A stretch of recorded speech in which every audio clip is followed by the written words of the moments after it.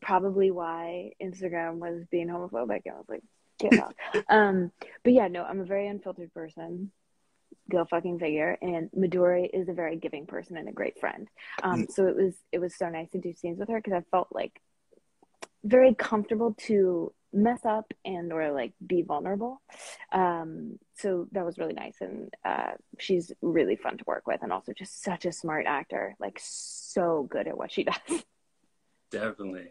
Okay, let's get into some fan questions. I do want to ask first, Yeah. I'll do like my own rapid fire. Has it been established yet if Leighton can sing?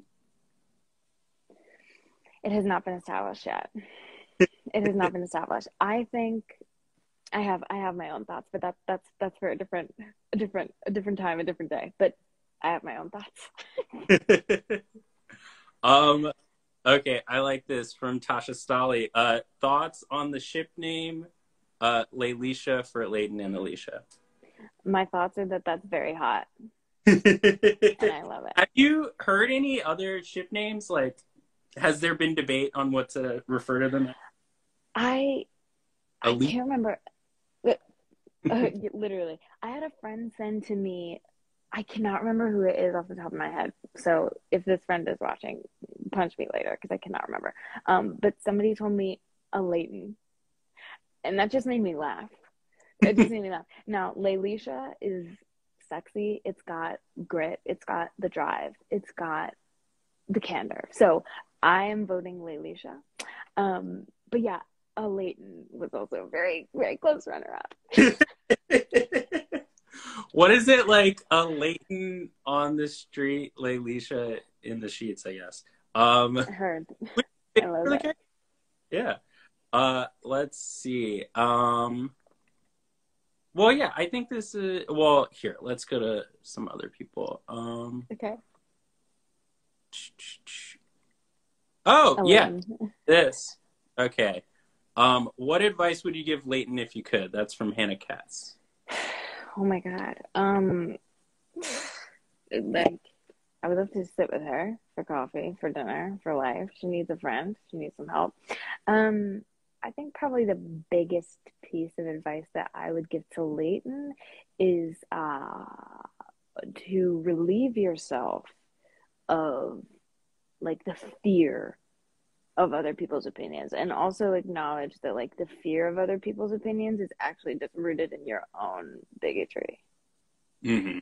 So like maybe be yourself and realize that like the reason you're not being yourself is because you're actually judging who you are on other people, and you're like, well, I don't want to be that. So it has nothing to do with anyone else and literally everything to do with her, which is like so loaded. But yeah, I think that's probably the best piece of advice I would give to her. And also probably like in life, maybe I should take that advice, and I don't know. But yeah, just to like relieve herself of that, because it's actually her own thing, not really anyone else's. And to also just like not be such a dick. She's so mean. She's so mean. She's so funny. Like she would be so much fun to be around if she was not such a dick. What a shame.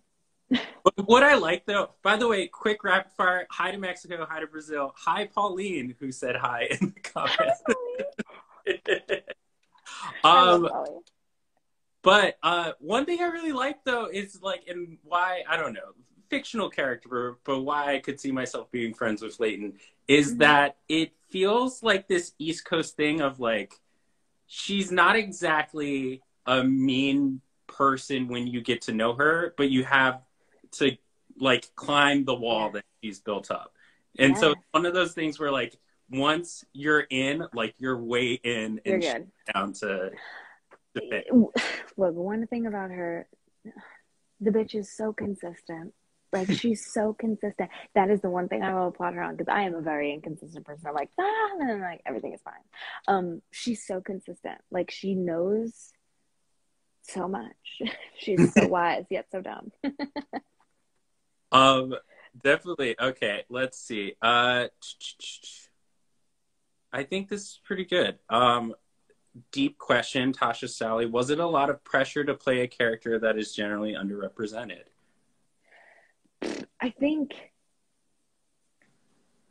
I think it honestly was more pressure in my brain to just be authentic to myself and to an experience that I know very well, which I thought was going to be a very like fun and easy thing to do. I was like, oh well, this I know, so I can like step into this world, and it was the hardest part of the job, um, because it means so much to me.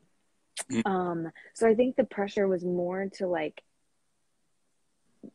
do this right in my own body, if that makes any sense. Like, I just remember feeling so like overwhelmed at times because I was like, oh, the things that I'm saying, like, I came out a very long time ago, but like, these are still in my head. And like, I remember how this felt, and I remember what that felt like on me, and I remember what that didn't feel like on me, and I remember what scared me about it and what I loved about it and how much I've grown since then.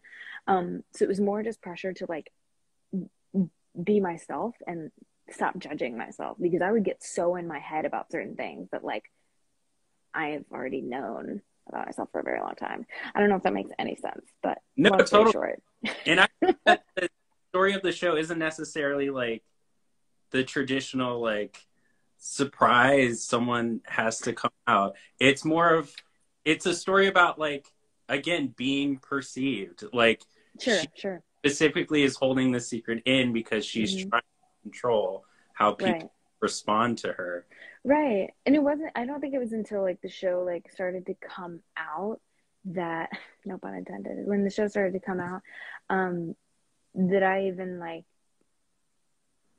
realized how much it meant to me, I think, and also like to other people. But um, yeah, it was, I've had a lot of like very good conversations with people I've either like grown up with or like family members of mine who like kind of have been like with me through it all. And it's been very healing for me too. And I actually didn't even really know that I needed any extra healing, but don't we all?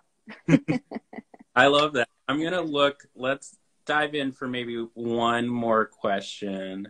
Yes. Um, oh God, these are so guys. These are so deep. Oh, This might be a good way to end it. But Steph from BHS, how does it feel to know your character will be a huge part of some acceptance of themselves? well, it makes it makes me want to cry.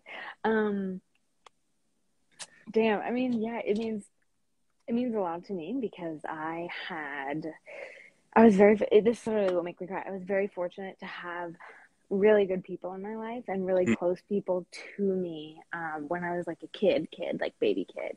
And like my cousin was very integral in my, I hope I'm saying integral right. I'm not sure. We'll Totally. check back later. You know, Okay, we're heard. Amazing. listening to the audience. Yeah. My cousin was very integral in my comfort and my identity as a kid. Mm-hmm. And I, I do not take that lightly. And she's somebody who I love, admire, and am very grateful for, because she had already kind of been through that. She's older than me, so she had already been through the thing. And so she was like, hey, I got you. We can do this together, and I'm going to be here for you, because I needed somebody there for me. And so it means like more to me than I probably could ever put into words. And also to see like there's like a little like corner of the internet and like a community that we're kind of all a part of that's like young like queer people who are like yes, I feel that, I resonate with that. And so sometimes I even feel so much comfort just by like seeing the things that people say and like seeing that somebody's like, how does it feel to know that like she'll be integral and like people coming into themselves and accepting themselves. That like I can't even process what that means to me, because I remember what it was also like to see like queer characters that identified similar to me as a kid. Like when I watched Glee, I wasn't even a huge musical theater person at the time, but to watch Glee and like see these two people together, I was like, oh, I love this show. I love the show. I love this show. And it wasn't even really that I loved musicals at the time. I was just like, I see that. I know that. And that resonates with me. That makes me feel better. So it means more to me than I could literally ever process. And I literally am so grateful to anybody that it affects. And I also like hope I can do it justice, because it means a lot to all of us. Yeah, That's awesome. And on top of that too, you get to make people laugh while doing it as well. There's layers. Yeah, I know. I love it. I love it. I get to say like such traumatic things on the show and then make a joke out of it. And for me, that's the artistic process. Art imitates life. Amazing. Well, to wrap, I want to remind people. I think there's 5 episodes left. The show, is it Wednesdays, Thursdays? When do new episodes come out? Thursdays. Okay, Thursdays. New episodes of Sex Lives of College Girls on Thursdays. Of course, people also want to know what's next. Can we expect music coming? Any more film or TV projects? Return to Broadway? Who knows? The world oyster. So if we could end I on think any and everything. Any and everything. I'm in New York right now doing something, and then I'm going back to LA to do another thing. So things are looking up here in Duloc. So, yes. amazing. Well, thank you so much, Renee. Thank you.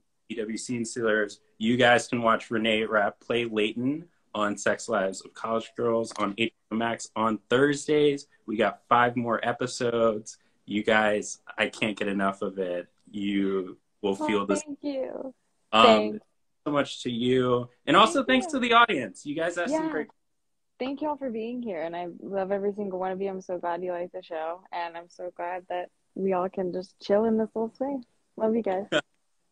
But have a great rest of the day. You too, babe. Talk to you soon. All right. See ya. Bye.